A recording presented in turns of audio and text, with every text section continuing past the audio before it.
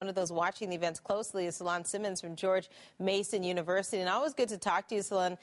Tell us why people want to change so quickly.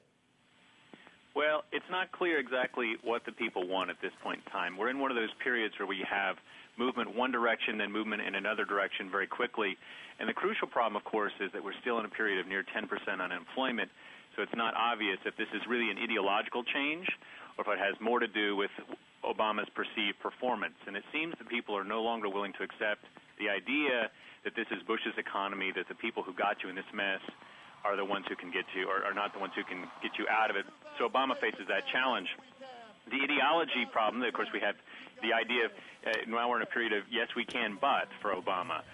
Can he move forward with what looks like he's going to have an opposition in the House? Can he hold on in the Senate? And what is the role of this Tea Party going to be as it seems to be poised to make big gains?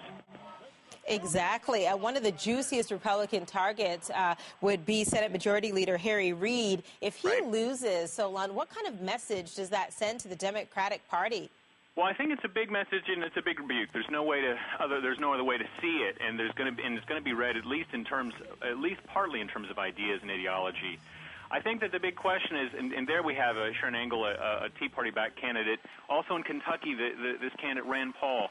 You know, the debate about the Tea Party used to be one which pitted bigots versus patriots. We haven't heard that language anymore. There's no sense that there's an ethnocentrism to the party, that they're really an ideologically libertarian party now, or aspect of the party.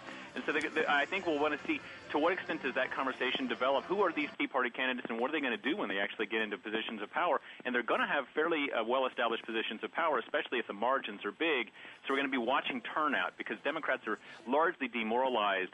In a sense, there's been an attempt to get a politics of fear going on the Democratic side to see if they can spur people to turn out and stop what looks to be something of a tsunami moving in the other direction.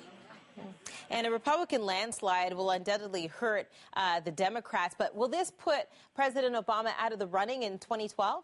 I don't think so. I think it could make it much harder. And, of course, there you want to be looking for governor's races, because the control of those state parties matters a lot in terms of how the presidential races can run, and also even into the micro details of the state legislatures. It sends a big message, but remember also that the Republican Party was known as the party of no through most of this. And, of course, the Republicans will tell you that they have plenty of good ideas. The question is, are they really pragmatic ideas that would have done something about getting us out of this economic slump, or are they now going to own some of this economy, and then will they therefore be blamed for it?